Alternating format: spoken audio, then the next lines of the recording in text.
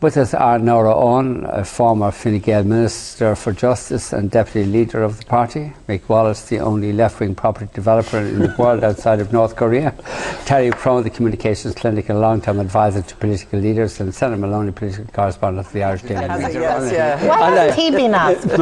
Why hasn't this man been asked? Were you asked by all this independent group? Because you'd make a great independent candidate. Would you vote for me? Well, I wouldn't be in your constituency, if you were. So I couldn't. Yes, I might give you one, but I'll give you one. On, it's ones I'd need. Yeah, I mean, it's great when you're going around canvassing, which I'm doing, and people say, oh yeah, we're going to vote for you, but you never ask the crucial question, you know, where on the ballot paper.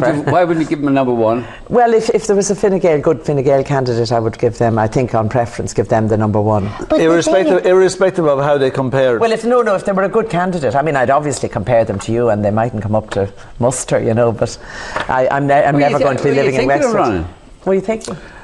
Believe it or not, I've decided to run.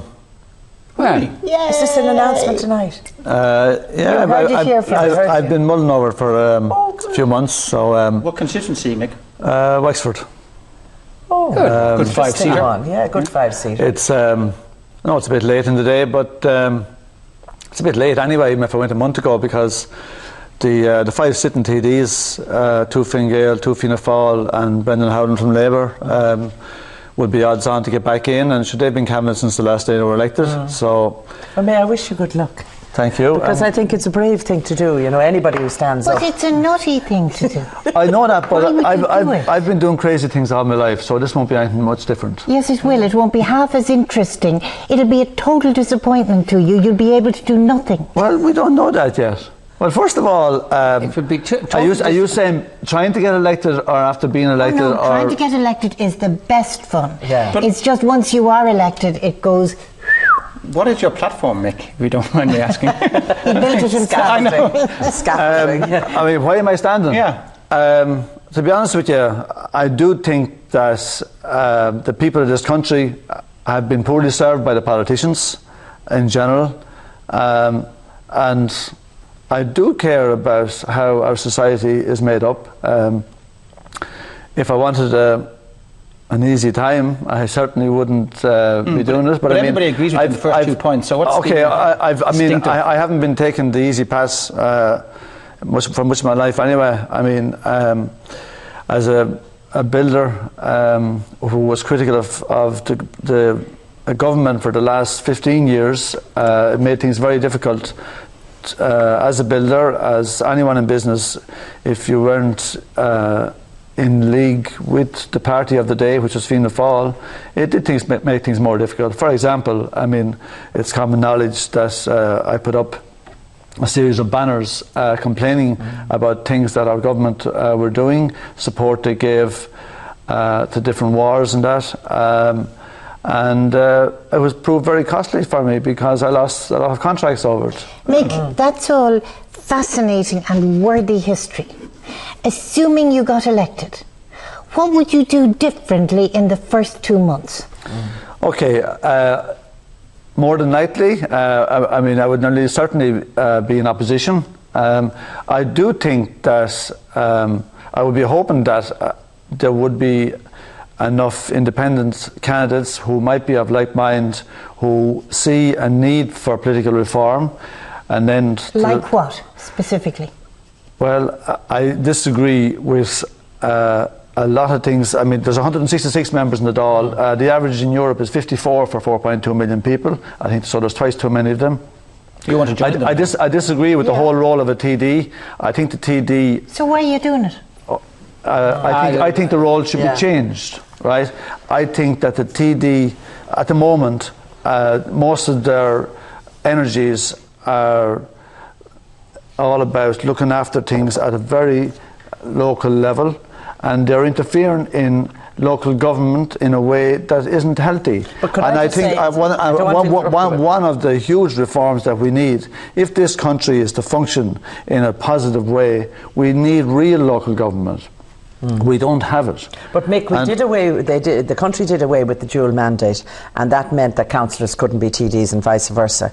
Now, it's the people themselves who demand of both the councillors and the TDs to be present for their local meetings and their issues. So we as a people must educate ourselves as well about the difference between the jobs that TDs and councillors do. If a TD doesn't turn up at a meeting, I'm likely, or somebody else in the locality is likely to get a call and say, why was this TD and this TD at the meeting and why was this TD not? And if I say they're in at a committee meeting, they'll say, well, then they needn't come near me for a vote. You know, that's the way it works. But you think that's right? No, I don't. I mean, I do think there should be a difference. Farce of the government being responsible to the Dáil and yet controlling the Dáil. Yes. There's no accountability. Well, our constitution demands the government to be in charge of legislation. Not any of the political parties talking about political reform addresses that point. Not one of them. Well, Mick will do it. But I mean, there's a huge lack of accountability at all levels of governance in this country, right? At local level and at central government level. And there's been several examples in the last 10 years. I mean, the way Micheál Martin got out of his little tight corner and he was... Which tight corner? 3 or 4 of them. Over the residential homes. Yeah, I mean, the report was thrown on his desk and somebody did a report. He was responsible for the department. Oh, he didn't read the report. I mean, you wouldn't make it up. But and yet the people still voted them in. Yes, I understand that. Yeah. I mean, listen, I mean, at the moment, right, okay, I mean, maybe if by chance I did get elected and I was in the Parliament, maybe you're right, maybe I'll be completely frustrated, maybe I cannot, maybe I couldn't do anything about it, but I do feel that I should try. I do feel that I've tried a lot of things in my life, and generally speaking, I have managed to make things happen. And maybe it's an impossible task, but I won't know it unless I try it. And I mean, the worst thing probably is... What you put up? I remember you had a banner up about the Iraq War, opposing the Iraq War and Ireland's facilitation of that. What were the other posters you put up? Well, the first one was in '98. It was against the war in Serbia, the bombing of Serbia. Yes, yeah. And our government, they took the side of NATO completely on that war, and there was no logic to it. I mean, it turned out. I mean, it was Tony Blair painted it as the just war, but it turned out very much otherwise. Was involved as well, and that actually worked because don't forget it. I mean, it was a short, sharp campaign, and it resulted in the Serbs withdrawing from Kosovo, and it was all about Kosovo and what was going on there. But that's a separate matter. I'm just wondering, are you going to go to the problems of Kosovo are fairly? They haven't gone away. No. What else did you have posters about? I had one about the bombing of Lebanon. The time Israel decided. but posters now for the Have you got your new campaign. posters? Oh, sorry. But let's just no, sorry. This was asking about posters I put up. I had one about the no to war, no to Nice, no to American terrorism. How were you against the Nice Treaty? I didn't think that it was a good deal for Ireland. I do think that one thing that really annoyed me was that there was a move at that time. I mean, listen, from after the Depression in the 1930s, we had John Maynard Keynes' philosophy, and we came out of it. And his big incentive was, one of his driving things was that, first of all, the state has to be involved in the organisation of its people, in the organisation of society. Now, he wasn't. He was a right wing, right? But he did so with a social side to it, and he believed in the creation of employment. And GDP grew from 1936 to 1972. GDP grew at 2.9% on average. But that philosophy was Milton Friedman's philosophy came in then, and neoliberalism. And since then, GDP from 72 to 08, GDP grew at only 1.9%. This was the period when the markets were supposed to be able to take care of everything, and they were going to make everything right. But in actual fact, inequality has grown in society. Poverty has become a bigger problem in the developed world, and we've had not only trouble, and we've had a couple of economic crashes. Why don't you join the United Left Alliance then? Because there's a whole lot of things that I wouldn't agree with him on. I mean, listen, I'm not. I believe that business. I wouldn't. Every citizen in this country deserves to be taken care, their interests need to be looked after, right, including the business community. I mean, I've been involved in business all my life, and I do think that the government should help put business on a strong footing. It's very important, right, but I don't think that the interest of the citizen can be put second place to the interest of big business, because we've had too much of that, and the neoliberal philosophy dictates that big business comes first and the interest of the citizen comes second. Now, I think that you can look after the citizen first, and I think that's the role of the state. Big business is very good at looking after itself, and I think the state has to play a stronger role in looking after its people. Now, and I think that can be done without business in general suffering in a country like Ireland. Of course, I'm all in favour of helping business. I mean, businesses are in a terrible place at the moment, and the present government, which are... well, I tell you something, there are people watching this programme... Nobody has got a longer party political... I was going to say that. I said... than you have. I tell you, there's people watching this programme. There's people watching this programme tonight saying, why the hell wasn't I allowed giving that big long speech in the middle of Vincent? Your programme is so popular now. You've just given him his platform for the night. It's great. Give us a break. If Enda came on, he'd get the same platform. He would be allowed to speak on and on without interruption. I think Mick is overqualified for this job. Yes, I think so, yeah. Have you got your posters done and your handy out literature and everything? No, but I'll get them pretty quickly. And you know you have to be nominated by the 9th of February and all that. That's right, next Wednesday, is it? Next Wednesday, by midday, yes, all that. And you have to have 500 euros if you're not a political party. Could I have a loan of that 500 off you? I'm broke. There's a 500 euro deposit, yes. I couldn't give you 500. And how many votes does he have to get in order to win back his deposit? A quarter, 25% before he's eliminated. If he gets 25%, he gets back 25% of the quota. He gets this allowance from the state of 8,000 something.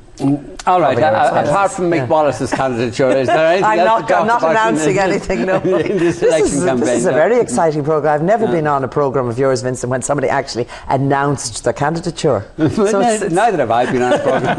Well, I decided nobody ever announces anything. And you know something? You should wear that pink and everything. Be lovely on the poster. Now you'd be good at that, Terry. I was looking at Enda on the monitor there. Oh, stop it. You're obsessed with Enda. Look, not Enda. Mick on the monitor. Can we have a close-in shot of Mick there again? It's wonderful. Let's have a close-in shot of Mick there. Look at that. He looks a little like Dame and leveraged. Now you want to be careful. You can't. Greens have gone for a pink background on their poster. You can't do that now if you're wearing pink. I don't need a pink background. I have the courage to wear pink. Yes, just like the Wexford Youths. Yes. And you do the Wexford Youths have changed the whole attitude to pink in Ireland.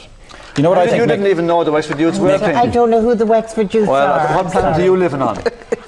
Planet no sport. Yeah. Oh my goodness! Well, listen, there's more to the Wexford Youths than sport, right? It's a social. You've made the Wexford candidates project flipping mad. And you should look into the Wexford candidates who are watching this programme will be absolutely furious. I've never before been told by somebody on a television programme that I should look into the Wexford Youths. I will. I promise. Do you want to make another physical broadcast, or do you? No. Had your turn now. I do think that.